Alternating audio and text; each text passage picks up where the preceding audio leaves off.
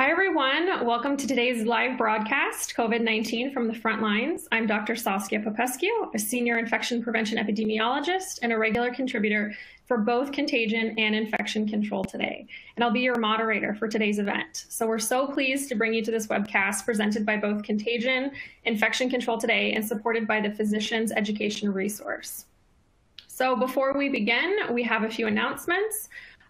This webcast is designed to be interactive, and we encourage you to ask questions at the end during the Q&A portion of the event. You can submit questions by typing them in the Q&A box, which can be found on the bottom of your screen. We'll try to get to as many as we can. The slides will advance automatically during the event, and if you have any technical problems viewing or hearing the presentation, please click on the question mark help widget on the dock on the bottom of your presentation window. This evening, we're very fortunate to have three very unique perspectives on what it's like being on the front lines during this pandemic of COVID-19. We'll hear from someone at the juncture of infectious disease, infection prevention, and critical care. We'll be updated on the latest from the clinical trial trenches, and we'll hear more about the human side of managing patients with COVID-19.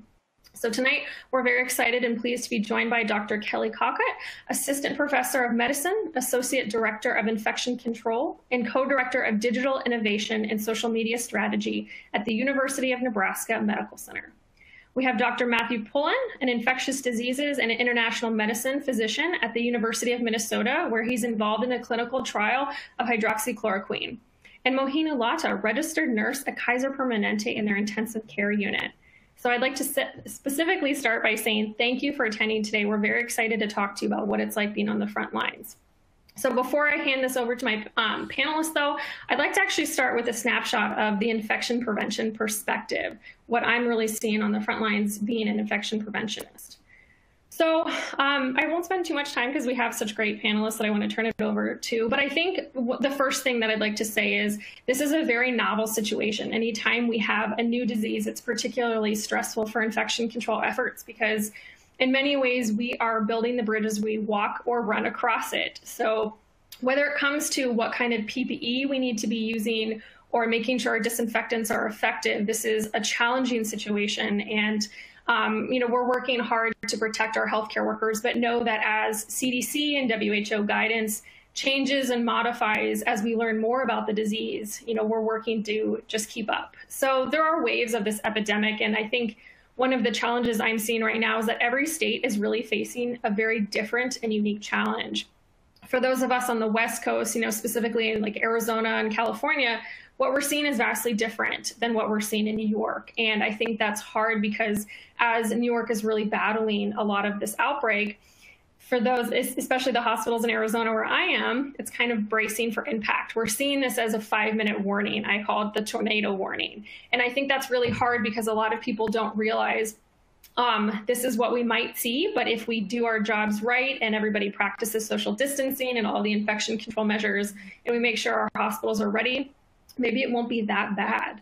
Right now, we're also battling PPE or personal protective equipment and supply limitations. I'm fortunate where we've started to really look at this for a while, since February, but ultimately it's very scary because this is a situation we've never really encountered. From the infection control perspective, I always tell my healthcare workers, before, you used to be able to just wear an N95 mask once and throw it away. We didn't have to be really good stewards of our resources. And now we're actually having to use them for an extended period of time, which goes against the grain of what we've always done. And I think that's very scary for healthcare workers. And we're having to go about disinfecting them and doing things that we might never have done before. But it's really kind of a trust exercise for us all. And I think it's a big piece of transparency between infection control and the frontline healthcare workers, just making sure they feel supported. Next are really the stresses on the healthcare system. Staffing is really challenging. Unfortunately, for those hospitals that aren't feeling the hit quite yet, I mentioned Arizona, we're having to maintain about 50% capacity and canceling all of our elective surgeries. So as you prepare for a surge, that means you don't have a lot of your healthcare workforces actually working because you want to save them for when that surge happens. And I think that's a bizarre situation because then you see New York where they can't get enough healthcare workers. So this is particularly challenging and a very weird dynamic right now. And last but not least, I wanted to just mention the changing and often inconsistent guidance. I think that this has been particularly hard from the infection control perspective because what you see from CDC might be a little bit different than WHO. And anytime we have a novel disease, we always go with more PPE. We'd rather go all in and then kind of pull it back a little bit and decrease the PPE. And I think that's kind of a hard situation. If I tell you to wear an N95 mask and then I drop that down to a regular procedural mask, you might wonder, well, am I still being safe? Why does the CDC say one thing, but the WHO another? And that can be particularly difficult and challenging to communicate that, but also as things are constantly changing. It kind of reminds me of what we saw with Ebola in 2014, in that we were very much learning as we go, which means we have to be very, very communicative, very empathetic, and just make sure everybody, is working together throughout all of this. So I really am just thankful so much for getting to speak to you guys tonight, and I'm going to hand this over to our first presenter, Dr. Cockett.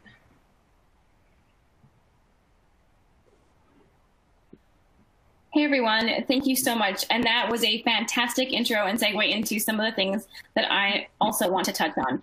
So from a frontline perspective, I'm an infectious disease physician, I'm a critical care physician, and I work in infection control. So being at that intersection has provided a lot of insight to some of these issues with PPE, with the procedures, with how to mitigate all of the limitations and how to mitigate the confusing information and the ever-changing information. So I really want to talk about some of the things that we have struggled with as far as areas where we've had hiccups, points of confusion, things that have been hard to spread throughout a hospital system.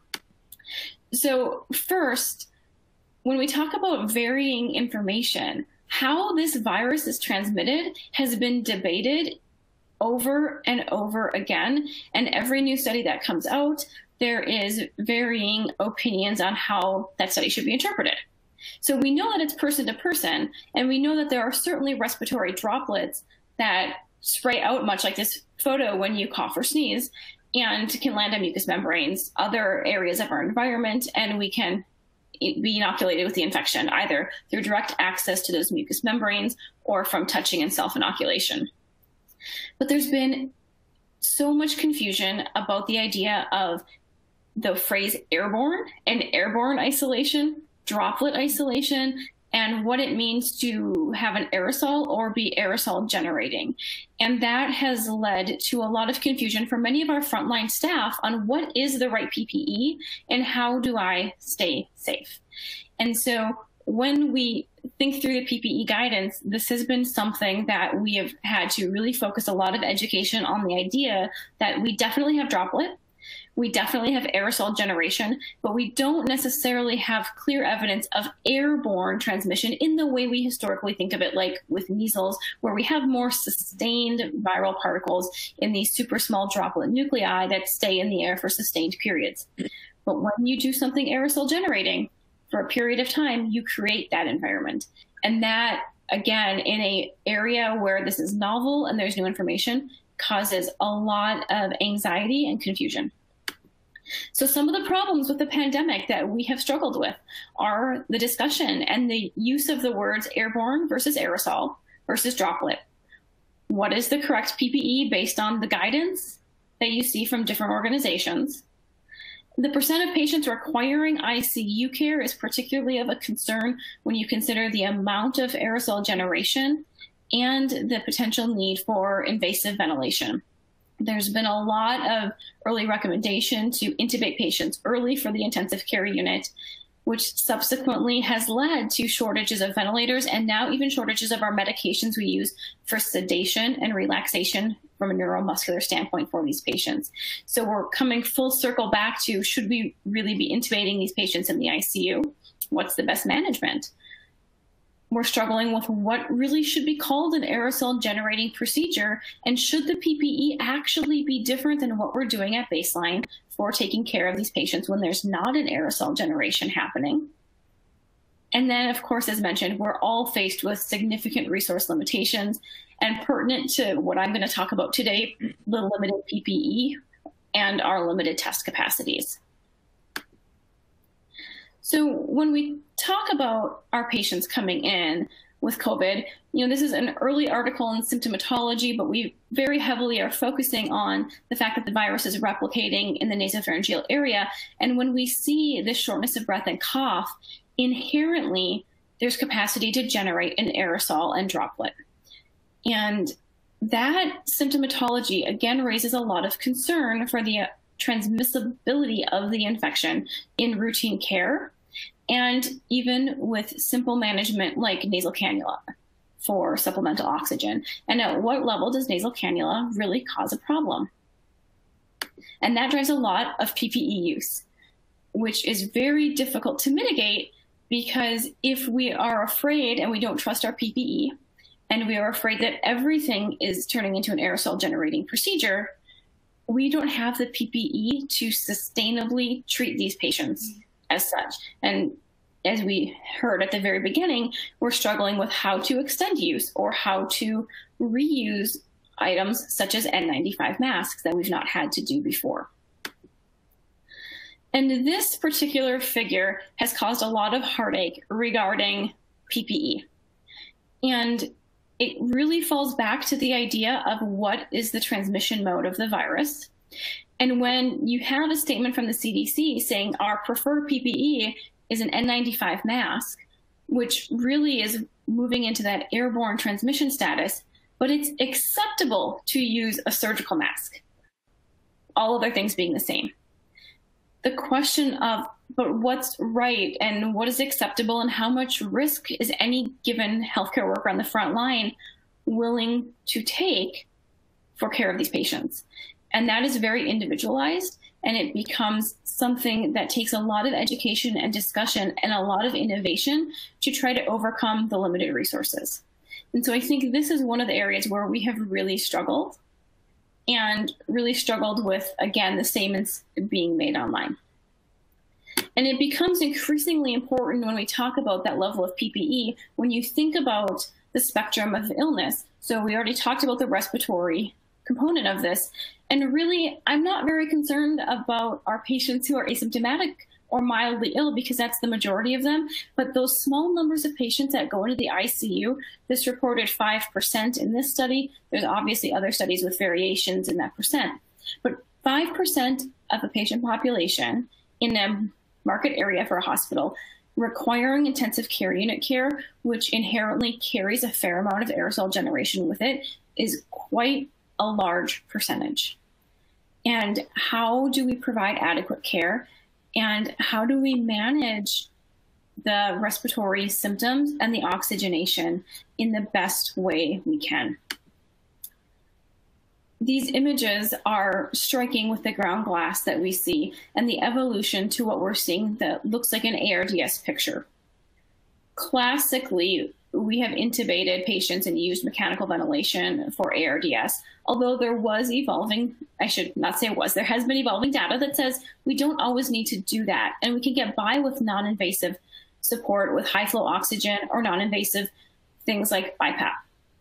However, the concern for aerosol generation with high flow nasal cannula or non-invasive oxygen support outside the mechanical ventilator drove the decision and early recommendations for early and aggressive intubation in these patients. And that is driving a lot of our shortages of supplies. And it's a very intensive and resource heavy management strategy. And now, as we're looking at more and more data and less resources, the question continues to come back. Are the strategies we employed early on, saying early intubation, even the right thing to do anymore?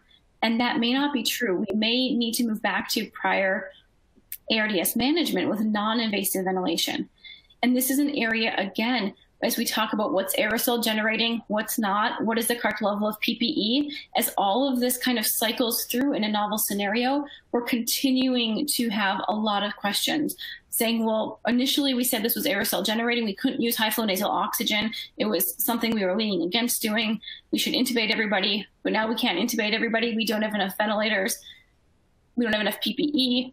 So if we don't intubate them, then we go back to the aerosol generating question, and we go through this cycle that is a very difficult one to move out of and very difficult to manage.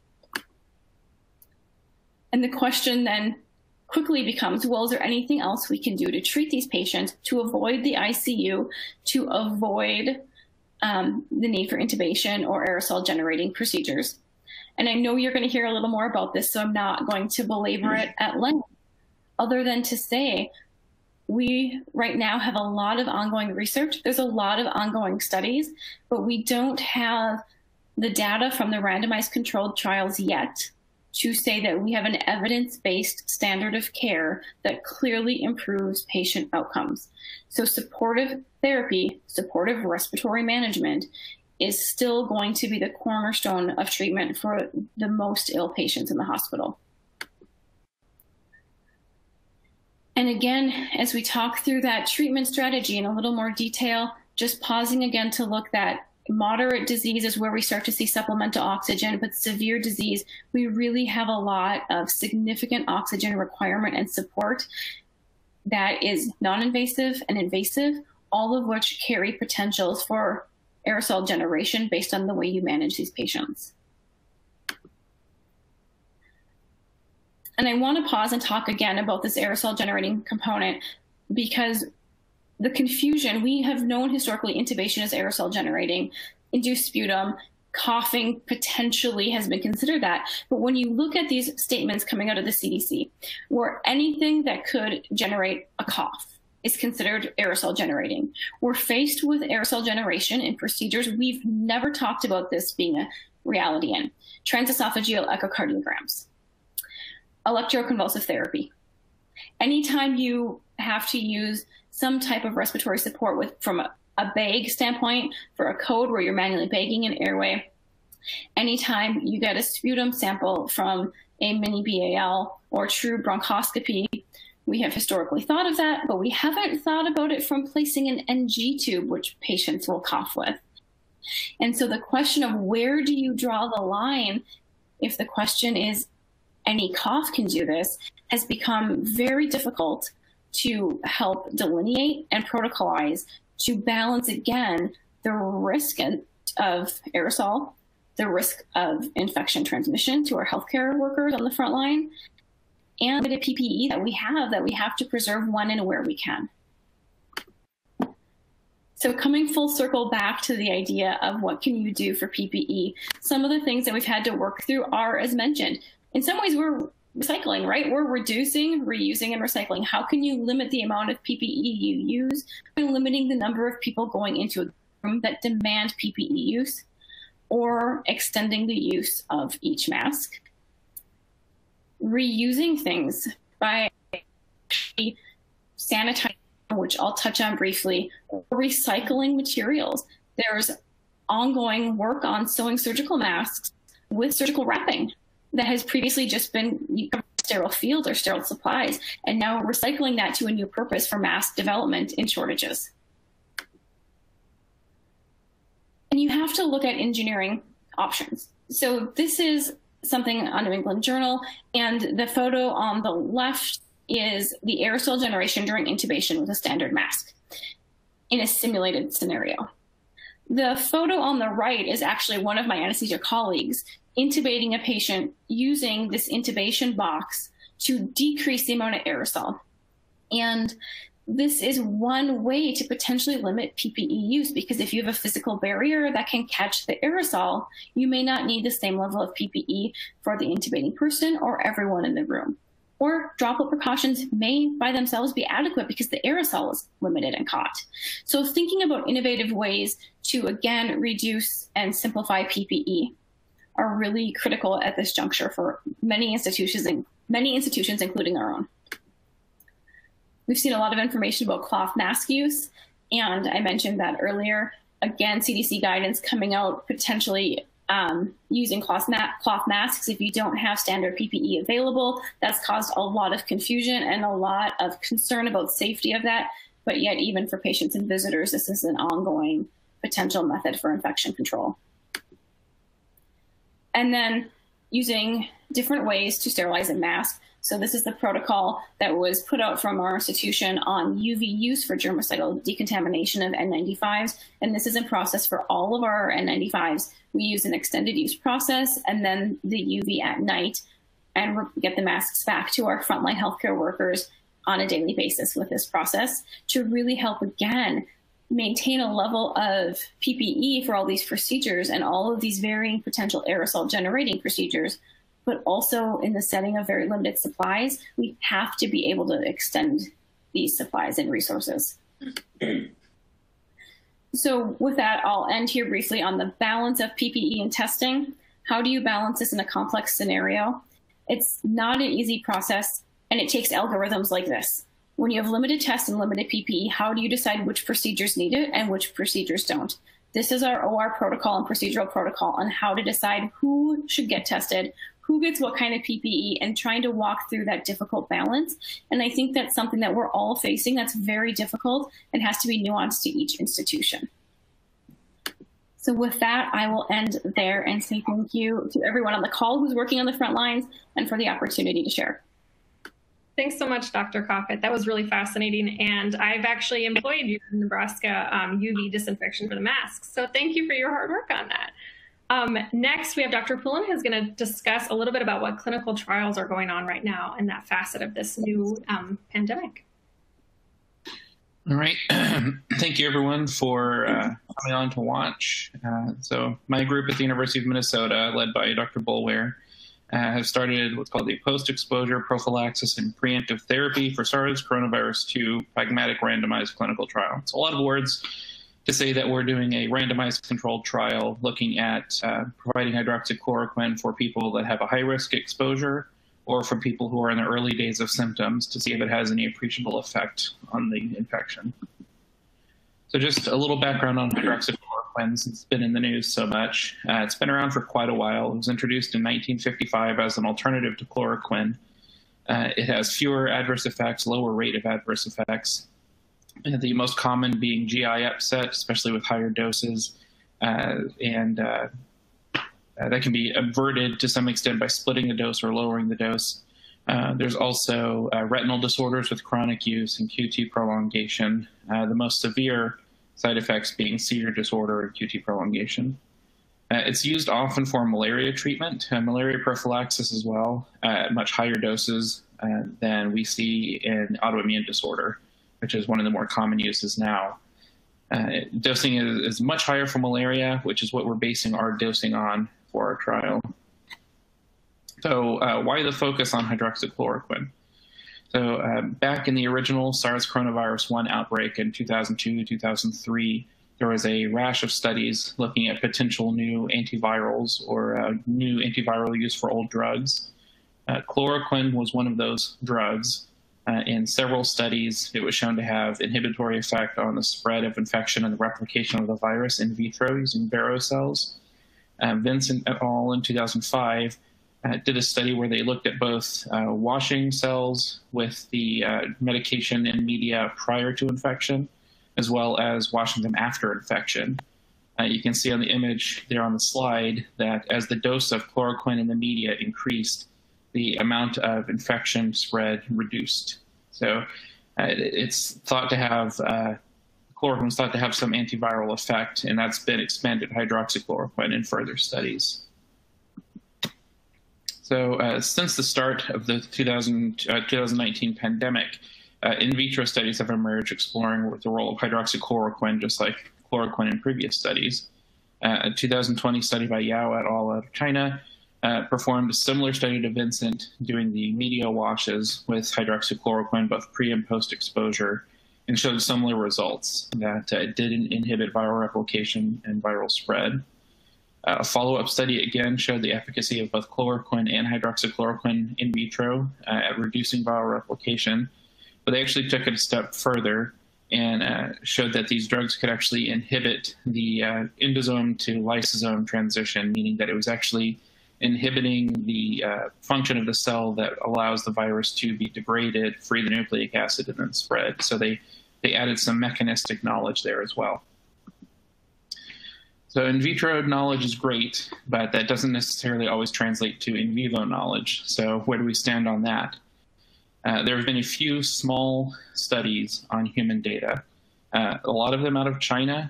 Chen and Gao et al. Both had small studies GAO was more of a review of several clinical studies that were ongoing with no real data being presented. Chen et al. Had a very small study of hydroxychloroquine versus standard of care and did not show any real significant difference. The most famous of these studies was the Gautret French study, the one that's been making the rounds in all the political circles and has been talked about so much. And that one was very small and plagued with a lot of design and ethical issues. So while it may have been a good first start, there's really not a whole lot that we can learn from that.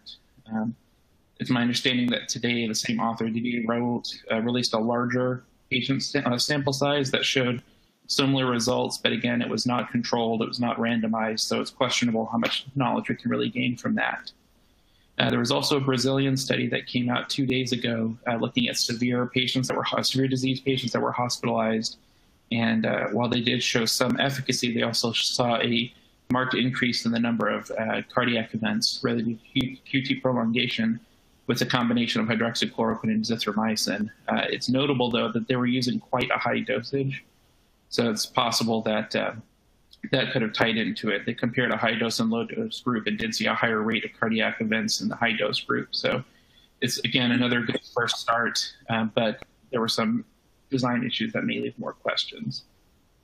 So with that lack of human data, our team in early March decided that we were in a good position to find some of that data.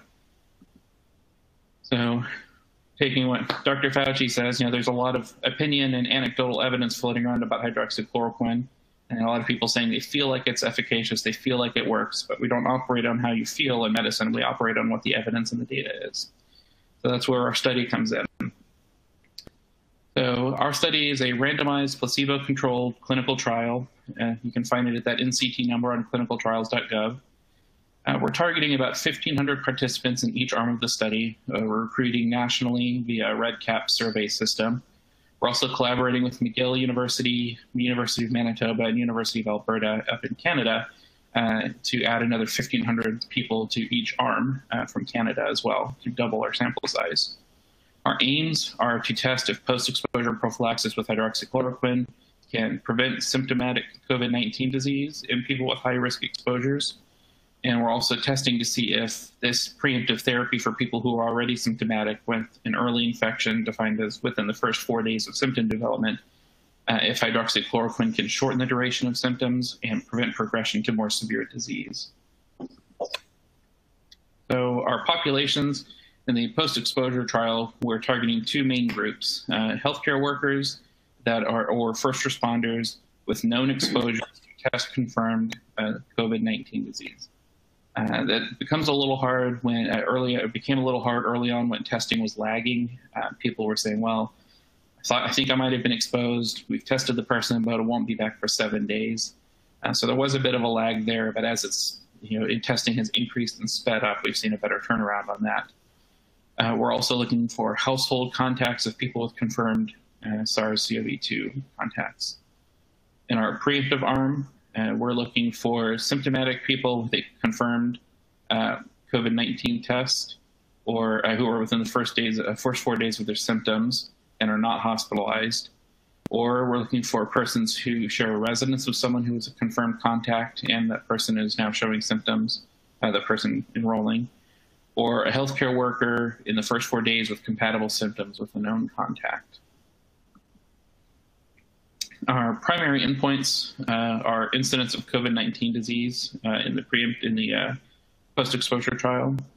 In the preemptive therapy trial, it's an ordinal scale of coronavirus symptoms. We collect data at screening on symptoms that they're experiencing, how long they've been experiencing them, and then at follow-up surveys over the next 2 weeks, we prompt them to, again, answer questions about what symptoms they're having, how severe those symptoms are.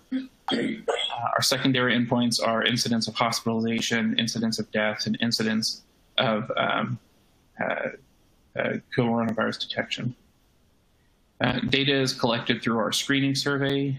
We've had about 13,000 people complete the screening survey at this point. And then if they're enrolled, they get multiple follow-up surveys over the next 10 days, typically on days 1, 3, 5, 10, and 14. And on those days, we collect more information about symptoms, information about adverse effects from the medication. If they've had further testing, if they were in the post-exposure arm, we asked them if they've been tested since they enrolled and what the results of that test were, or those tests were. Our exclusion criteria, again, current hospitalizations, we're targeting mild outpatient disease. We're not looking for severe disease in these studies.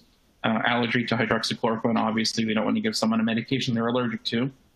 Retinal eye disease, known G6PD deficiency, known chronic kidney disease stage 4 or 5, or who are receiving dialysis, weight less than 40 kilograms, known porphyria, or current use of hydroxychloroquine or certain cardiac medications that are QT prolonging or arrhythmogenic.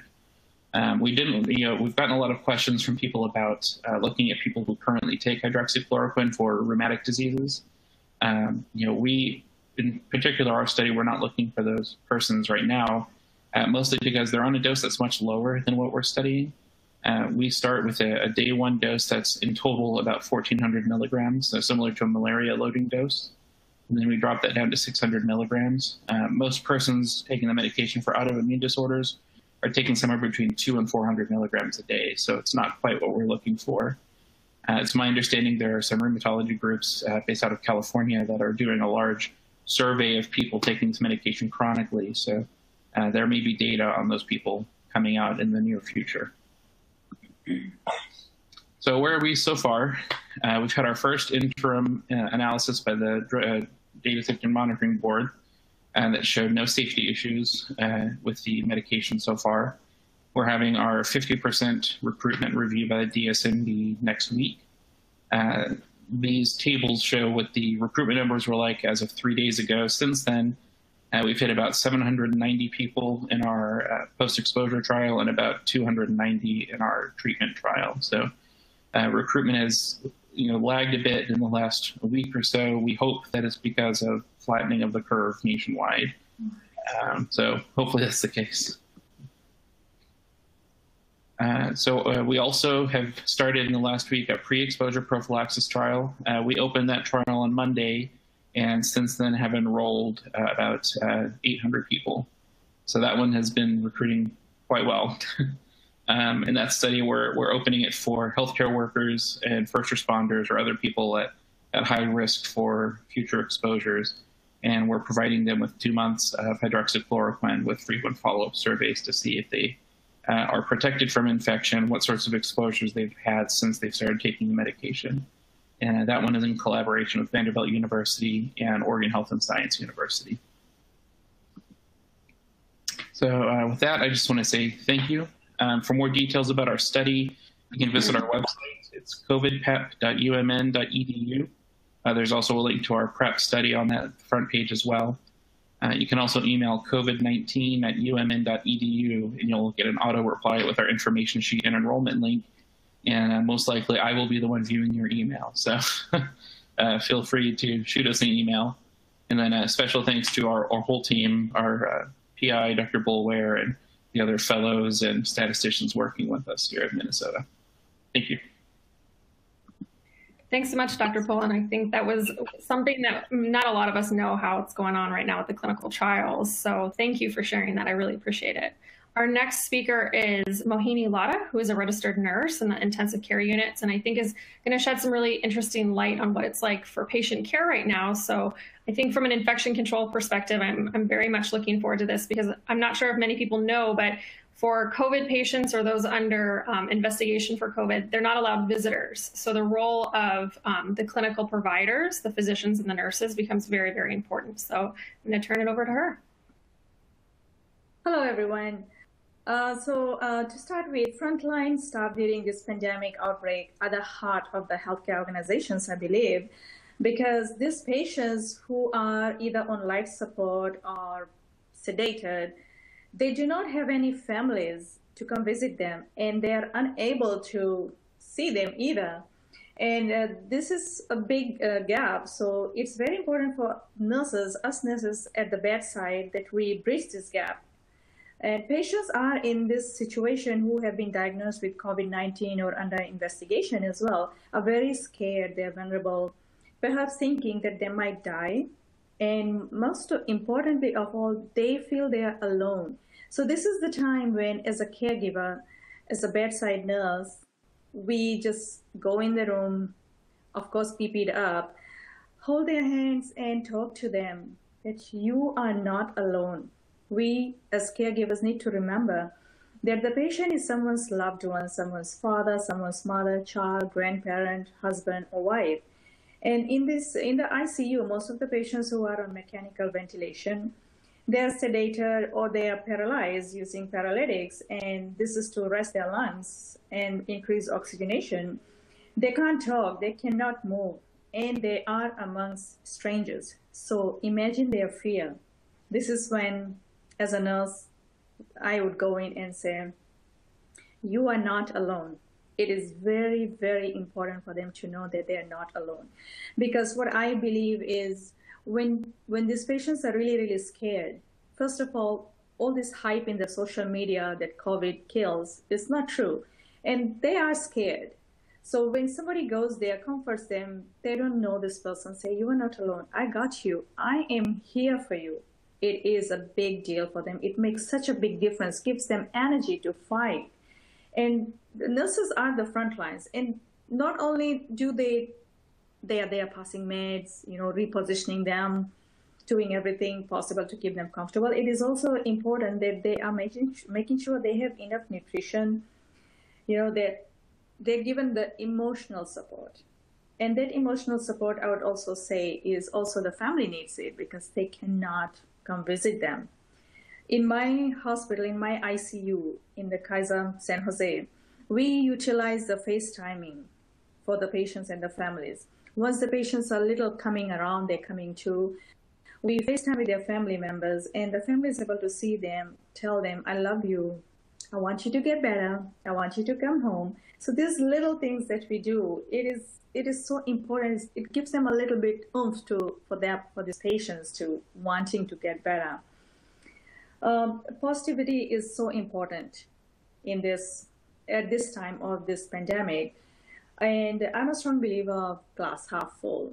So even patients who are unconscious, they can benefit from hearing encouraging words from their family members or their caregivers. It gives them the ability to fight or wanting to get better. I believe if one loses the battle in their mind, it's halfway already lost. So it is important to give them some positivity. In the ICU, we also have some sad endings. It's not always a happy ending. When things end sadly, families have shown gratitude that their loved ones were not alone. And this, they say, when we have FaceTime with them, they know somebody was holding their loved one's hands. Somebody was there by their side. Their loved one did not pass away alone.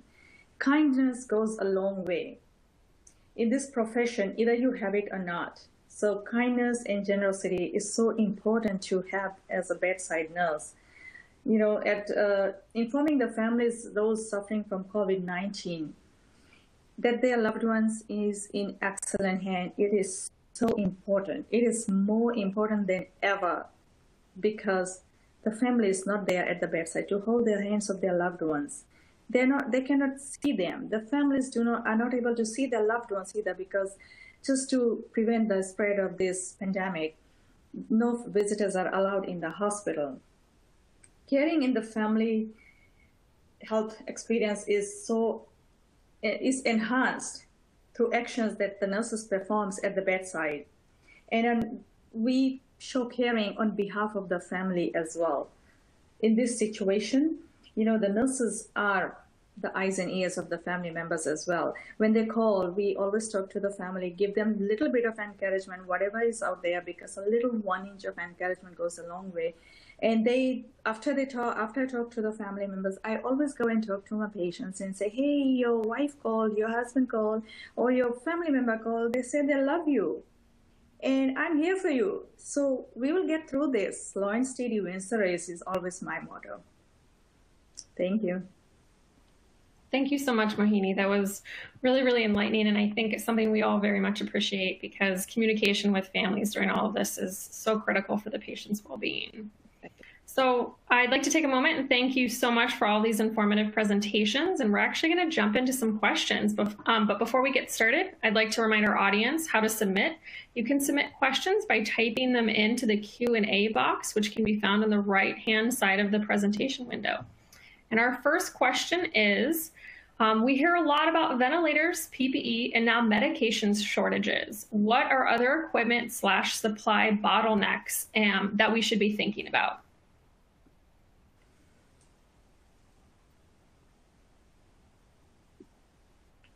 I can answer at least from some experiences that we've had. So we had a substantial shortage of nasopharyngeal swabs, where we had all the reagents, but we didn't have the actual swab in supply that was going to be adequate for the test needs. So we looked into actually 3D printing and making our own because we could not get enough brought in through formal ordering channels. So that was one area that we had shortages. We've also seen shortages in the classic germicidal wipes that we were using at our hospital, and had to start creating our own bleach-based diluted solutions to clean. We are in between places for wipes, and now trying to triage how to use those wipes appropriately, to prioritize them for things like the face shields and pappers, in which the bleach can impact the visual acuity through the plastic covering of those. So those are two other areas we've seen significant shortages. Yes, we've also seen those too. I think hand sanitizer has been one. It's been actually really impressive to see how some local breweries and distilleries are helping to create those for hospitals. One thing I've noticed, you mentioned the germicidal wipes. The bleach wipes are especially concerning because, as I had to have a conversation today, if we run out of bleach wipes and we have C. diff patients, that's a big concern because COVID-19 is not the only disease we have going on right now. So it's weird things like that you didn't expect to have in short supply. Yeah, and kind of touching on the shortage of swab material, some of the labs in our building are designing tests to expand our testing capabilities in Minnesota and in the Twin Cities specifically. And the reagents for swabs and for research on COVID-19 are becoming very scarce. I know some of the labs are kind of getting the individual components and creating a lot of the reagents themselves, which is time consuming and costly, but if it's the only option, it's the only option. One other thing more specific to the IC that we've seen shortages of are the viral filters that go in ventilators and non-invasive or invasive devices, including the bags, the ambu bags and things that we can use that would help decrease the amount of virus passing through the circuit there. And so that has been another area that I know nationally we've seen shortages to struggle with. I think also some capabilities like ECMO, if hospitals are capable of doing that, they can only do it for a handful of patients because it is so resource intensive, both in personnel and materials. So we have another question. This question is for you, Mohini. How do you keep finding the physical and mental strength to keep going to work every day through this pandemic? So we're going to open this up to everyone, but Mohini, this was for you. Well, that's actually a very good question. And it's really, really not very easy all the time. It's at the emotional level. The most important thing is, as caregivers, we really have to take good care of ourselves. Rest enough, keep social distancing, take good care of ourselves in a way, exercise, eat right, so we are physically healthy, so we can go in and take care of these sick patients. My strong belief is, I am a strong believer of prayer. I pray every day when I go to work, and it's my whole attitude is very positive. So it gets me through the day. We have seen nurses who do break out, they break down. It's very hard. You have to be strong emotionally, physically, mentally to be able to handle it. But as human beings, we do have weaknesses where sometimes we give it away. It brings tears to our eyes sometimes. In that situation, I believe it's okay if you want to cry. It's okay if you want to take a 5-minute break and go back in the break room and just breathe in, breathe out, and you come back energized to start again. actually work 12-hour shifts, and then I have pulled in a lot of extra hours because of we have a lot of COVID-19 patients in our ICU. It's important that when I come home, straight I go to shower, and then I need to have good 7 to 8 hours of rest. That gives me the energy and the strength to go back. But bottom line, emotional ways, I feel like I'm pretty strong emotionally, but my number one thing is, and I tell all my coworkers, we just have to pray. Let's get through this another day. We can do this. Yeah, care for the caregiver is very important right now. I have another question. How long do you believe social distancing at its current level will need to continue in the United States? Any thoughts? Well, I mean, I think it kind of, there was a really good article I read today that I think hit it on the head with that. People keep asking how long it will have to occur in the nation, but we're not seeing a singular pattern across the nation. It varies state by state, even community by community. So trying to create some sort of national unlocking date where we say, okay, on May 1st, everything will be back to normal is just not going to be realistic. New York City is going to have a very different date than Omaha, Nebraska is going to have a very different date than Sacramento. It's going to have to be done at a local or state level to really decide when the best time to kind of start unlocking everything is. I think people don't realize that for as quickly as it can escalate, it's going to take twice as long to de-escalate. And it's going to be a very incremental, slow process. So we all need to just try and be patient. I have a question for Dr. Pullen. How did you choose the dosage for the hydrochloroquine in your study?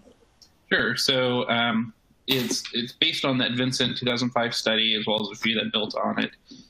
In their study, they were looking at the molar concentration in the media that was required to really see the best effect at reducing the spread of virus. And then we correlated that to what concentration that would be in the blood. And we have some pharmacists on our team that helped us look at the pharmacokinetic data as far as what dose is safe to give, what dose will get us to that concentration quickly. And we want to start with a loading dose to get people to that target concentration quickly, especially if they've been exposed.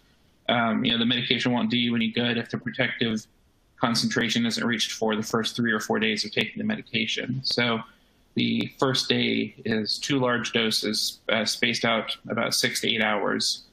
So it's about 1,400 milligrams within the first 24 hours, which is similar to the dose you give in malaria. So it's not an unheard of dose. It's a dose that's been studied very well, been tolerated very well. The most common thing we're seeing is people saying they had a little bit of reflux or upset stomach, and then that goes away once they split the remaining doses or just sleep it off, honestly. And then after the first day, we back down to 600 milligrams per day. And that's, again, based on the pharmacokinetics of maintaining a certain concentration in the blood that would provide protection over 14 days. Thank you. Here's a question from the audience. Coming off a shift, what is the best way to protect my family when I come back home? Any thoughts? I'm always one to take off my shoes. I leave them in the garage when I am. My hospital shoes are my hospital shoes. Yeah, so I think there's a lot of questions, and I know the idea of showering when you get home was raised. So I think there's a couple things. One is you have to remember that when you come home, you still want to do all those same hygiene things. You want to clean your high-touch surfaces. You still want to be washing your hands or using hand sanitizer on entry and exit of your home. So like at our house, it's literally you walk in and the first thing you walk into is a big tub of hand sanitizer to make sure that we're kind of advocating to do that, right? The questions surrounding the efficacy of taking a shower or scrub change, whether it's at work or at home, is interesting because we do lack data to say that the virus is sustained viability in something like hair. So would your hair really be a high risk scenario? Probably not. We haven't seen that. But that being said, part of it is going to be what makes you feel comfortable when you get in the door of your house. And if you're wearing cloth masks, you're wanting to wash those right away. If you are wearing hospital scrubs that you have bought and are bringing to and from home, you probably do want to bring those right in to get washed right away, and not carrying them throughout the house, right? But again, is the risk super high from those particular materials? Probably not. The biggest things really are going to be hygiene and making sure that you're trusting your PPE at work and you know how to prevent yourself from getting sick. Because the biggest risk to your family is if you get sick. Yes, I agree with you. And then also it's very important for me when I leave work, my hospital provides us scrubs. So I change the scrubs, get into my regular scrubs, which is clean. Come home, I have sanitizers in my car, clean my shoes, leave my shoes in the garage, put my bags away, and go straight to the shower. After shower, come downstairs, then hug my kids. That's my routine. Yeah, I think my hospital has also been providing alcohol wipes for your phone, and that's been really helpful too, because I don't think we realize how often we touch our phones during the day, and then we go to clean our hands, but our phones are quite dirty. So little things like that are really helpful. I have another question. Are there protocols being established on PPE reuse by UV disinfection? How many uses are you getting out of the N95 masks that have been disinfected with UV light? Well, I know you just mentioned that you actually employed some of the UV disinfection too, so I'll let you answer that also. But so one of the first endorsed protocols came out of University of Nebraska Medical Center, and it was actually referenced on the CDC website. So if you go look for UV protocols, the entire protocol is available that we established for N95 UV germicidal disinfection or decontamination. The question of how many uses you can get out of a given N95 is not an easy answer, because it entirely depends on the person who's been wearing it and how long they've been wearing it, what the exposures may or may not have been. If you have goggles versus a face shield, the mask takes a different level of insult per given shift. And, you know, if I wear it 3 times going in and out of a room, checking on a patient, compared to someone who wore 12 continuous hours in the operating room, the longevity of the mask might be different. And so each time we do this, we send it back to the healthcare workers and say, you need to check for the integrity of the mask. We need to check that your elastic still seems to hold the stretch that you expected. Nothing's broken, nothing's changed, nothing looks visually of concern. And if it is, to discard it. So we're not tracing it to say, you know, we can guarantee every person's going to get at least 10 uses, because there's so many variables involved there. So unsatisfying answer, I recognize, but it's a difficult thing to give a straight answer for.